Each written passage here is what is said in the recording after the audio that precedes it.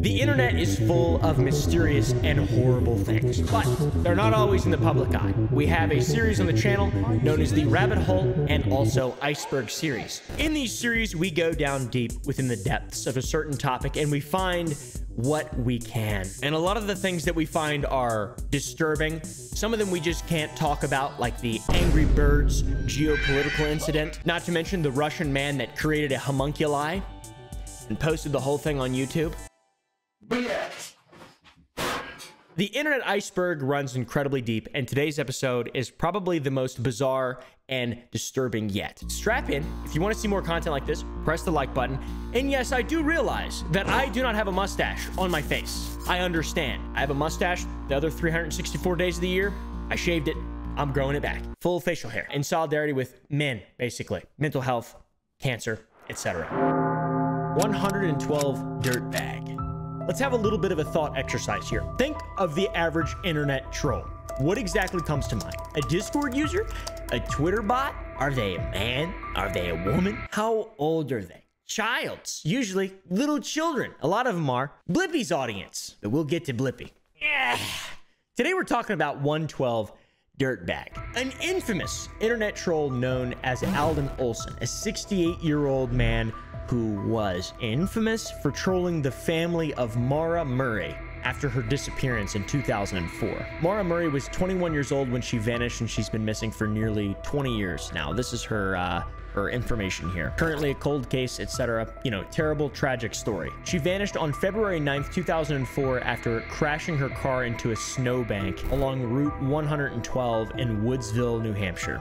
The crash was even observed by a stranger who was looking through their window at the time, and they saw Maura's car, a black second-gen Saturn S series, apparently identical to this beastly whip, crash into a snowbank, you know, off 112 in Woodsville, New Hampshire. This stranger, resident to the area, called the Grafton County Sheriff's Department to report the accident.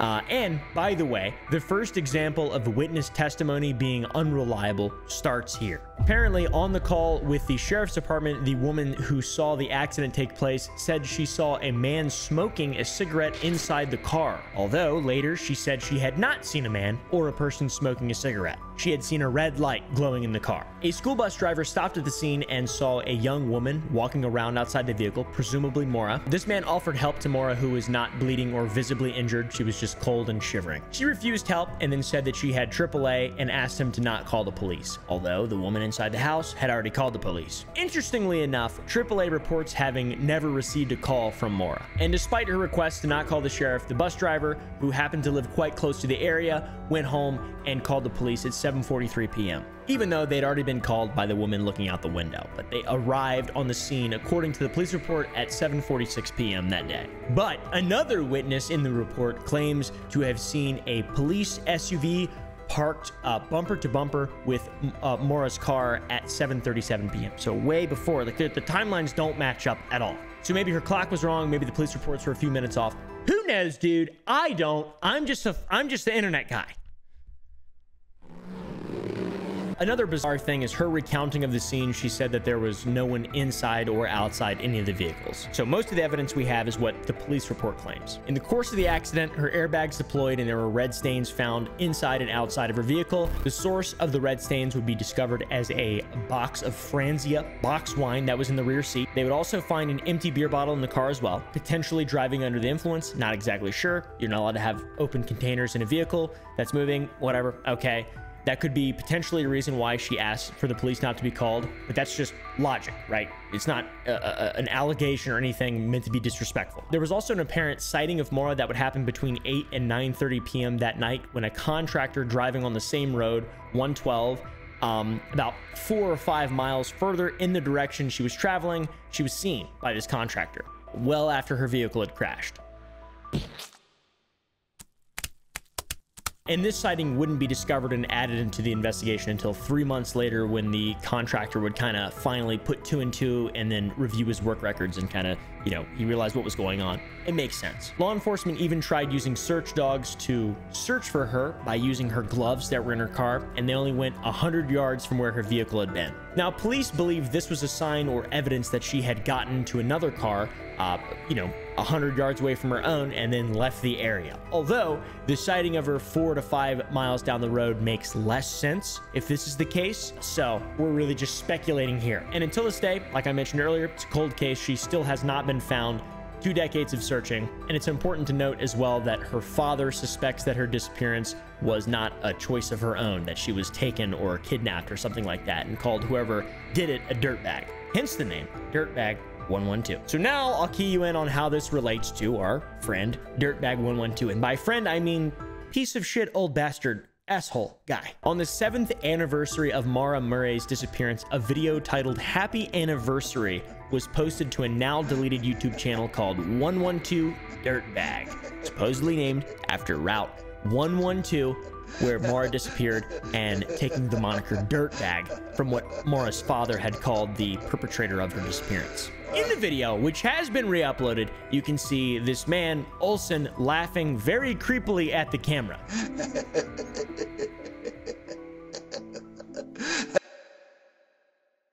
So, as you can probably imagine, this crazy old fucker whose name is closely related to a cold case of a missing woman who is just laughing at this camera, he's going to involve himself in the investigation. This is not that funny. I don't know why he's fucking laughing like that. Channels around, it got deleted. This is the only surviving video, but there were apparently other videos, which we do not have, in which he taunted Maura's family. Dude's a fucking troll, an asshole troll. He also apparently suggested in these videos that he had information about Maura's disappearance, but that, obviously, because the videos no longer exist, cannot be substantiated at this time. Police would begin to investigate this old bastard, but despite the video, they found no evidence that linked him to her disappearance. Was he just a troll? Was there a deeper connection there? I have no idea. Regardless, Maura has not been found still, you know, and why would you celebrate this 7 years after on the anniversary? It just seems strange. Is he just a fucking weird psychopath addicted to true crime? Who knows what's going on here? After trolling Maura Murray's family, he moved on to other targets, though. He even made threats towards the family of a fellow named James Renner, who wrote a book called True Crime Addict. James covered Maura's disappearance in his book. This was in 2012, by the way. Once again, very important to note that a lot of this could not be substantiated. These claims are bold. I don't really see a reason why James would lie, beyond maybe drumming up some hype for his book.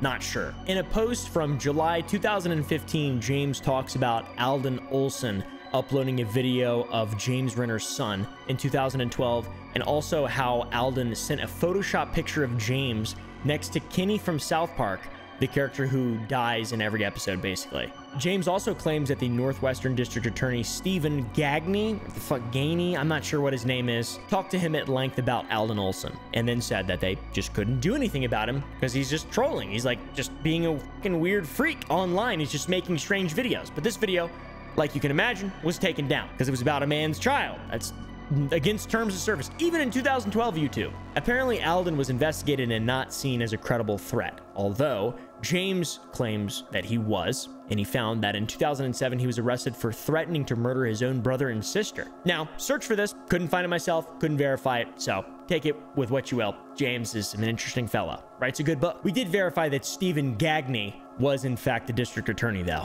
James had another very bizarre post in 2015, September of that year, in which he suggested that Alden Olson could have been the inspiration behind a murder that happened on a live TV broadcast. Apparently, a comment on the original Happy Anniversary video, before it was deleted, was a comment of a fellow named Vester Lee Flanagan. Now, I personally remember this and was sort of scared because the dude, after he murdered 2 people, 24-year-old Allison Parker and 27-year-old Adam Ward on live TV, he drove up 81 and 66 in Virginia, where I'm from and where I was working at the time. Like, my place of work was along 81, and the police and stuff like went by and we heard it. It was wild. It was pretty, I mean, I'm not involved in any way. Quite frankly, I probably should just cut all of this out. But, you know, Vester Lee Flanagan, piece of shit related to this guy, I thought it'd be interesting to say. It's f***ed up. It's horrible. So while Alden didn't commit these murders, obviously it has nothing to do with him necessarily, but the top comment is from a guy who is an actual murderer, which is not a great look for anyone involved. So why is this whole thing really notable? There's a lot of cold cases, like we've talked about missing 411 before. One of the reasons that this whole thing is remembered by so many people is because it's sort of the first crime mystery of the social media age. and it's a notable incident. Maura disappeared in February 2004, and Facebook came about in February of 2004. There was no YouTube or Twitter at the time, so it was mainly talked about on a website called Web Sleuths. As early as 2005, people were trying to investigate this. So it was like the first time really ever that social media played a part in trying to solve a crime, which unfortunately still is unsolved to this very day. There's Facebook pages, MySpace pages that are made dedicated to finding her, but alas, nothing. Blippi's Harlem Shake. Now, this is one story that I'm a little bit nervous to talk about because people have gotten strikes for talking about this, or copyright strikes, whatever, because it involves a loved childhood hero of many people. You know Blippy, that little fella? Well, Blippy, he's not exactly the Mr. Rogers of modern media, as many would claim he is. No one is claiming that, by the way. No one is he's portraying himself as a really nice, cute, funny guy. So much to learn about, it'll make you wanna shout, Blippy! Hey, it's me, Blippy! With millions upon cajillions of people flocking to his fucking child channel. I don't even know, man. How do you have Blippy learns about jungle animals for kids, educational video for toddlers? How about on the autoplay up next, you show the Blippy Harlem Shake? How about you show that to them kids? Get them young, dude. Break them in young. Expose them to the world. Just kidding. Maintain innocence for as long as you possibly can. The world is a terrible place, and sheltering your kids, controlling what they're exposed to, I believe has a very important place in logic and rationality of being a human being in the modern day.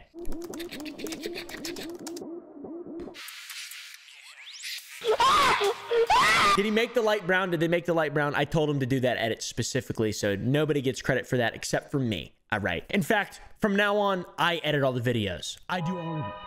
Give me credit in that stuff. This dude gets a lot of views, like an absurd amount of views. You've probably seen him, and if you haven't, your nephew definitely has. Your little brother, your little sister, whatever. This dude is a child fucking magnet. I don't understand it at all. Here's him riding an elephant ride.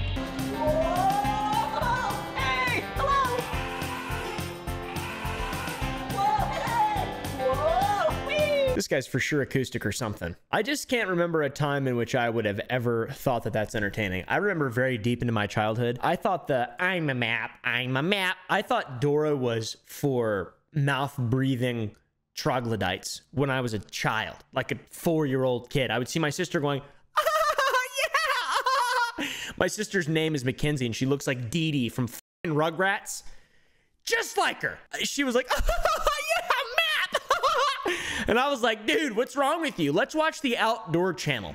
Let's watch Jim Shockey. Also, another really strange thing about Blippy is that he's sort of like Guy Fawkes in that he's evolved to a larger thing than just one guy. One guy isn't Blippy. People play Blippy. It's a lineage of entertainers that play Blippy. So there's a lot of lore and canon in the Blippy universe, which I'm really not that interested in learning. To be completely honest with you all, I want to know more about this Harlem Shake video, though. Do you remember the Harlem Shake? Because that shit was hot. That was a hot commodity for a while. By the way, Filthy Frank started that. How crazy is that? Kind of a weird little thing, Vidal. I mean, that's a weird little thing for you. In modern times, Blippy is synonymous with kid-friendly, educational-centered content, and he's amassed nearly 19 million followers on YouTube from his angelic 777 videos. Big merchandising opportunities. He's got toys. This guy is an absolute legend amongst mouth-breathing troglodytes, aka children. Look at all these Blippy toys, dude. He's got to be a billionaire, by the way. Let's see. Blippy net worth. Holy shit. That is insane. He's gonna send a fucking hitman and kill me, probably. He's got so much money. I didn't realize that. Oh my god.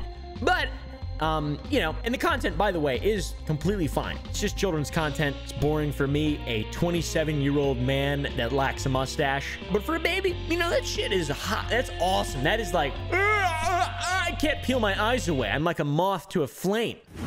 Behind all that, you may be surprised to learn that his charming smile, his high-pitched squealing voice, and behind that massive child toy empire that this man has built is a dark and troubling past. One that the original Blippy, Stephen John, has worked very hard to bury and ensure that it will never see the light of day. Which I understand that. And this isn't meant to, you know, like this guy, just because he had a really weird past doesn't mean he shouldn't be making children's content. Just kidding.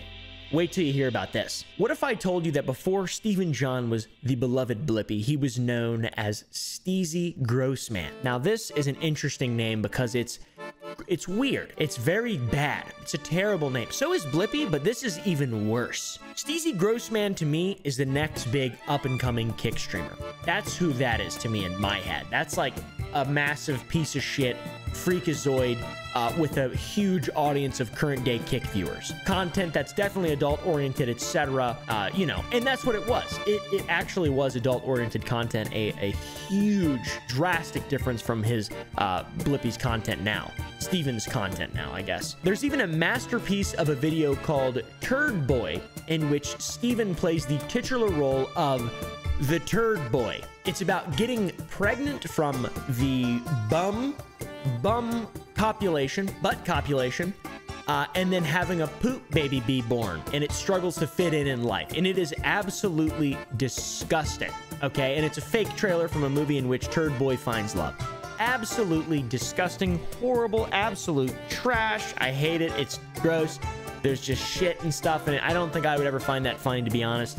But maybe a mouth-breathing troglodyte might. In fact, in case you're wondering, this shit was critically acclaimed at the 2012 Machinima Film Festival. Also, the fabled Shit Movie Film Festival. This thing is like recognized. It's a legend in the film sphere, in the poop-centric film sphere. And this website that holds this video no longer exists on the clear web, as you can imagine. It's on archive.org. You can't really get rid of it. It's never truly gone. And it's important to take note of the turd boy nature of Steven's character. Turds. Poop.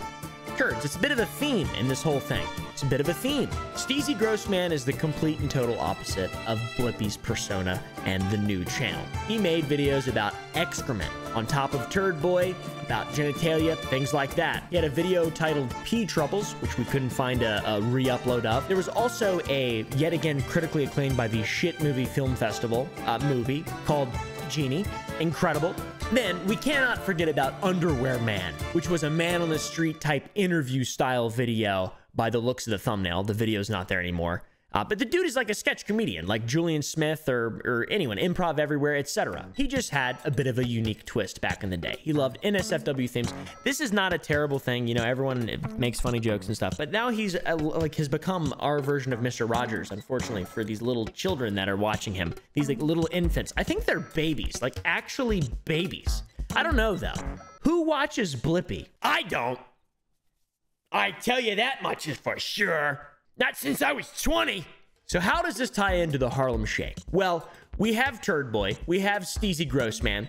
You get the theme. Gross guy, turd, Harlem Shake. In a video that I cannot show on my channel without getting a strike from probably Steezy Grossman and also YouTube, the man himself, Steezy, aka Blippi, is in a bathroom with his friend. Harlem Shake is playing, and Steezy's sitting on a toilet with his pants around his ankles, and when that drop hits, the scene shifts a little bit. Boom. Do the Harlem Shake. And then you have Steezy, and you've got his buddy. Steezy's naked. He's got a helmet on. He's on the toilet dancing. His buddy's laying down there upside down on the wall. He's naked, except for goggles and a swimming cap. Those are to protect him from what's coming next. A torrential downpour. I'm talking inclement weather, the likes of which you have never seen. Of feces erupts from Blippi. I mean, Steezy, whatever his name is. It goes onto the walls, the floor, his upside down friend, maybe even into his upside down friend. It is disgusting.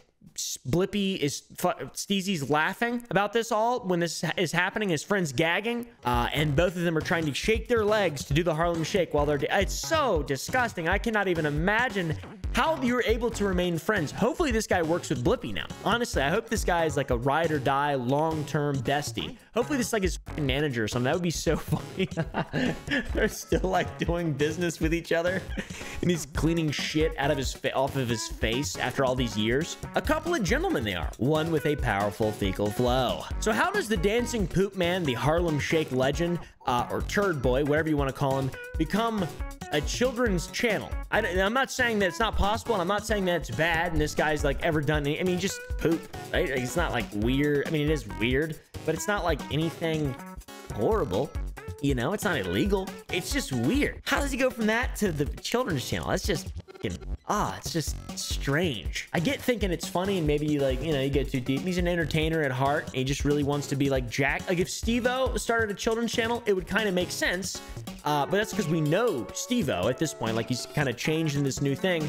But Blippi, he was a flash in our minds as Steezy Grossman, and he is now just Blippi. So it's different, but it's also the same. So I don't really know. I mean, Steve-O's done worse. Like, let's be real. Way more disgusting stuff. Steve-O's disgusting. But I love him. And I would let my kid watch his... Nah, no, I wouldn't. As you can imagine, Steezy Grossman, it's impossible to find anything on the internet. And honestly, this video will probably get deleted. Here's a drawing of it. BuzzFeed got a hold of this a while back, and Stephen John's attorney sent them a cease and desist, asserting that they take it down, asserting the copyright over the video and try to remove it. So they created an artist's rendition. This is basically what it is. This is a classic case of the pendulum swinging, and it's swinging really, really, really hard. One extreme to another. It perfectly encapsulates the complexity of the human condition in it's hard to say any other word, a perfect metaphor. You've got Steezy Grossman and you've got Blippi. Yin and Yang, all right? Yin and Yang, God the Devil, Jedi Sith, all right? Whataburger, and what would be another one? HEB. I feel like kind of a bringing this up, but the dude's rich as so who cares? He's not a struggling actor. He's not struggling. He's doing just fine. My video is not going to have any effect on his massive empire of children's toys, etc. He does regret this past heavily. Pretty hilarious, honestly. I do feel bad for him, though. Grape-kun. So this story is a sad one. It follows a little Humboldt penguin named Grape-kun. Little fella got his name from a purple tag on his wing, if you can call it that. And like I mentioned, it's a sad story, one that has been immortalized into stone, one that you should know about, or not stone necessarily, but ones and zeros. Grape-kun started off just like any other little penguin fella. Back in 1996, he was born, and he lived at the Hamura Zoo in Tokyo, a cute little zoo. Man, the Japanese even do animal cruelty in a kawaii way. This shit looks very attracting. All right, I want to become a Disney adult, but for the Hamura Zoo in Tokyo. Little fun fact about penguins, if you didn't know, they're monogamous. They find a life partner kind of similar to how humans believe that their relationships are naturally, which humans are not naturally monogamous, but penguins are. All right, and this little horny bastard named Grape-kun in the zoo one day met a female penguin named Midori. He stretched his arms out and made his call, and by God, it was adorable. Midori reciprocated, and they became a couple. And Midori would be Grape-kun's mate for life. That's how penguin love works. They find one, and then that's it. You know, it's pretty adorable. Later on in March of 2006, the Tobu Zoo, located in Miyashiro, Saitama, Japan, would finish their penguin enclosure. And they then needed to fill those enclosures up with penguins. So, Grape-kun and his partner Midori were transferred to the zoo to fill the place. They slowly adjusted to their new home. At first, things were going swimmingly. Penguin joke.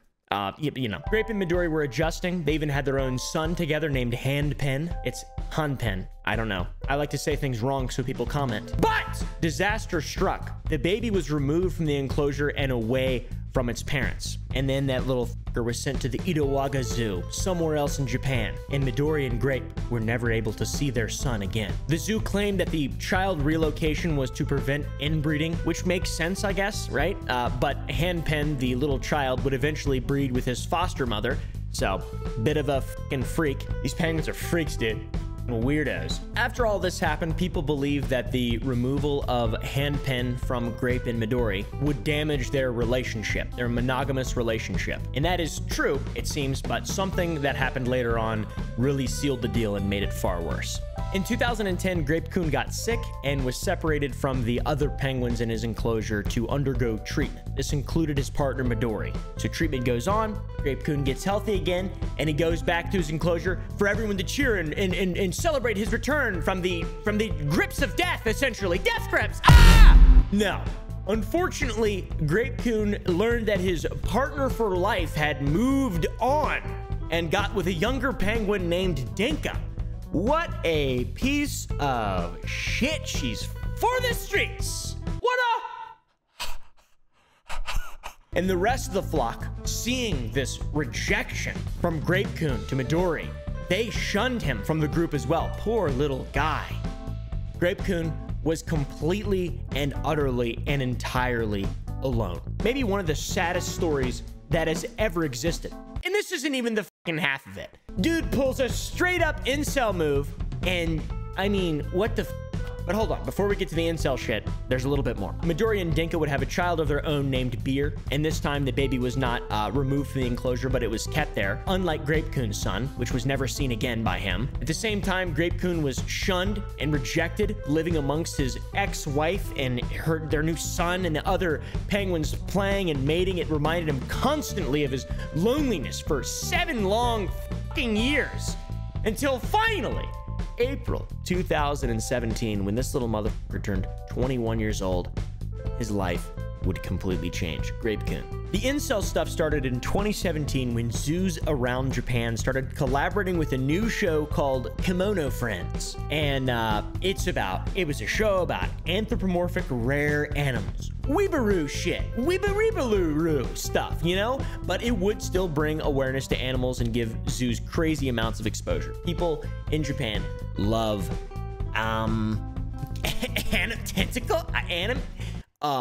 arresting idiots and putting them in jail for a long time.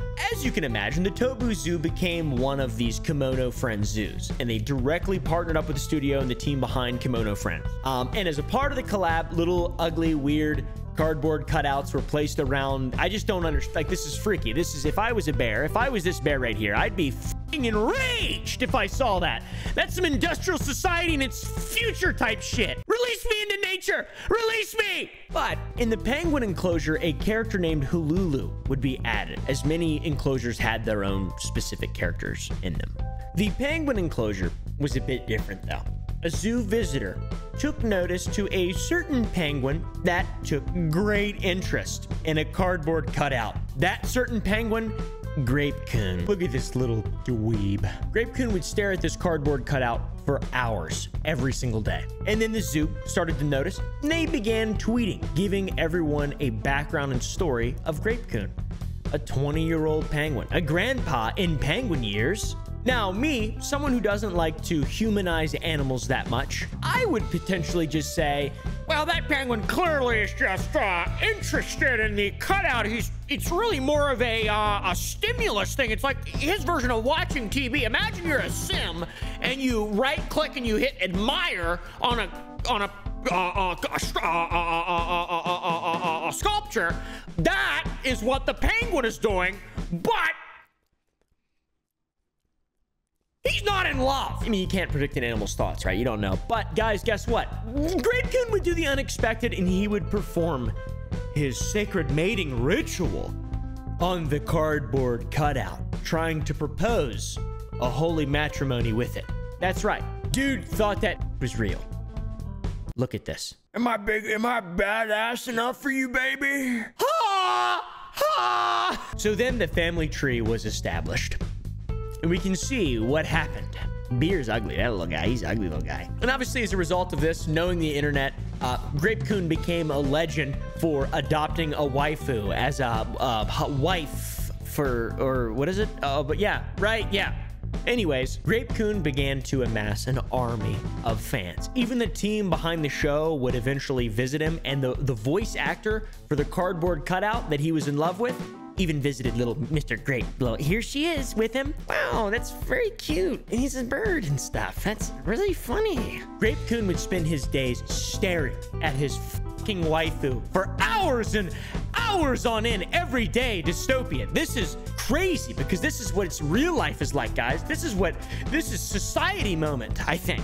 So things were going very well for Grape-kun, but eventually the promotion between Kimono Friends and the zoos around Japan would end, and that meant all the cardboard cutouts needed to be removed. And the zoo decided, rightfully so, that it would be a terrible idea to remove the cardboard cutout from Grape-kun's enclosure because of his roller coaster of hell life that he's had. And luckily, it was only removed once, and that was to be protected from a storm. And you can see this. His wife was being taken away.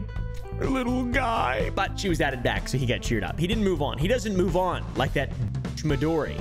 Then later that year, still 2017, on October 9th, the zoo would announce a special event for grape-kun. But then the next day, after the announcement of grape-kun's event, it was announced, again, that he was not feeling well. Grape-kun had been removed from his enclosure along with his beautiful waifu. The event canceled, and the community hoping for the best.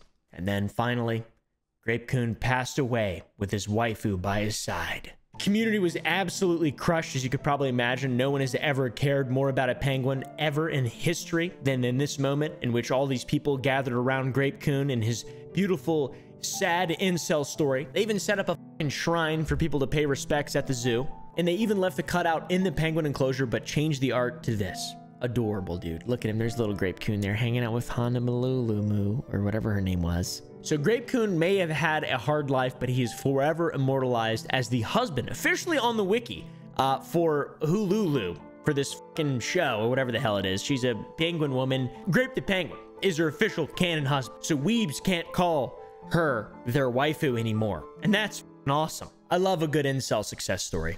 The internet is definitely a marvel, but also it's a big, stinking, deep, scary turd berg with Turd Boy in it and grape-kun, etc. It's a tool for any kind of moral or immoral intentions. It can be used and abused. Anyways, thank you for watching.